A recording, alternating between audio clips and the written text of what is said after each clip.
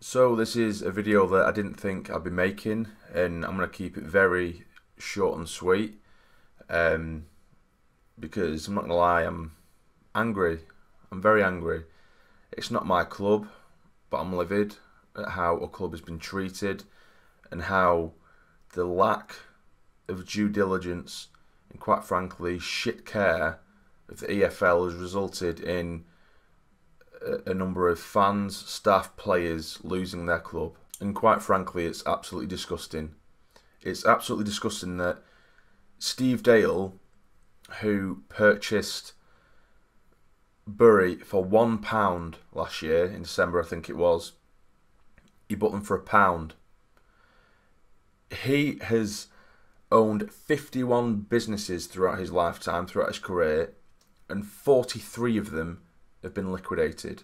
Now, what kind of board across the EFL looks at that, looks at their record and thinks, yeah, that's the guy who can look after this club that are already financially struggling? Who in their right mind thinks that?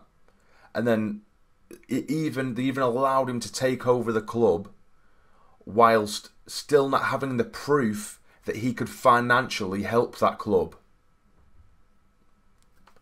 They're just idiots. Absolute idiots. And now, thanks to their lack of due diligence, these fans my heart goes out to them.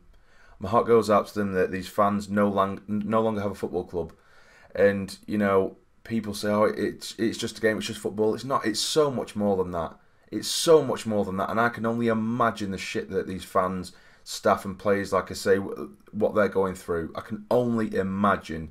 Because I know that if tomorrow Sunderland disappeared, I'd be devastated. I'd be devastated because it's the livelihood of people. There's fans who support clubs all their lives. It is their livelihood. It's their thing to do. A football club is going to meet your mates. It's a social event. It's going to watch your team play that you love and you adore. And it's not just a hobby. It's a love. It's a passion.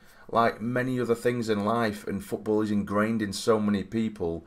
And so much history has gone down the shitter and it's lost because of a lack of due diligence and care from the people who are supposed to be protecting our clubs. And don't get me wrong, I'm not going to completely back off Steve Dale because he's had countless opportunities to sell the club. He blatantly went there just to get some money. He's bought it for £1. A club with such rich history like Bury, he's bought it for £1, an absolute bargain.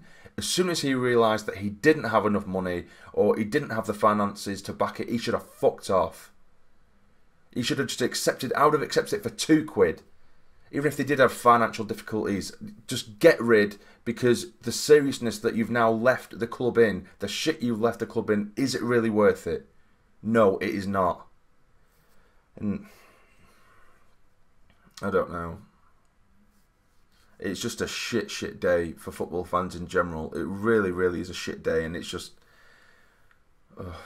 again, I'm just going to end up getting progressively more angry, so I'm just going to leave it there. And again, I just want to place on record my sympathy for Bury fans and everyone associated with that club, because again, if it happened to Sunderland, I'd be absolutely heartbroken, and I wouldn't know what I'd do myself. A lot of people, a football club, it is just their escape from reality, and now that's been taken away from them because of selfishness and greed and a lack of professionalism, and it's just shit. It's really shit. It really is. So I'm just going to end this video by simply saying fuck the EFL. Good night.